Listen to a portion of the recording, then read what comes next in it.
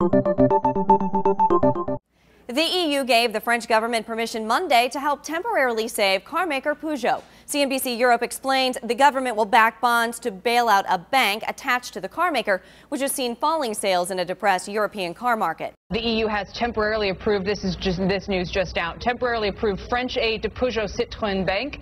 In other words, approving aid to the in-house finance arm of the struggling French automaker Peugeot. Europolitics explains the relationship between that finance arm, Bank PSA Finance, and its owner, PSA Peugeot Citroën. BPF is a captive bank in that it finances only the commercial activities of PSA Group, Europe's second largest automotive group.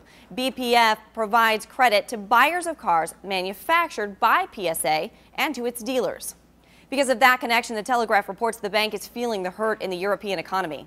Global sales by France's biggest automotive company and Europe's second biggest dropped 16% last year to below 3 million units as the carmaker fell victim to slumping demand in Europe, where the company makes about 60% of its turnover.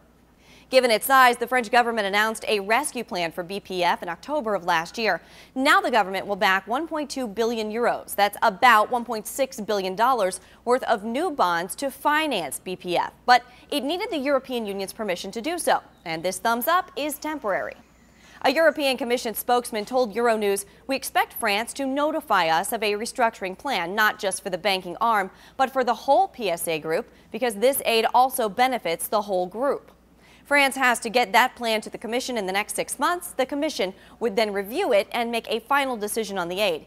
Bloomberg explains there are still other rescue options available. They continue to track this story. The French paper was full over the weekend of whether or not the French government will ultimately end up having to step in and buy a chunk of this business. That story still not off the table and still very much ongoing. It's not clear how deeply the company will have to restructure to gain further EU approval, but the struggling carmaker is already cutting 8,000 jobs and closing a major assembly plant. For Newsy, I'm Megan Murphy.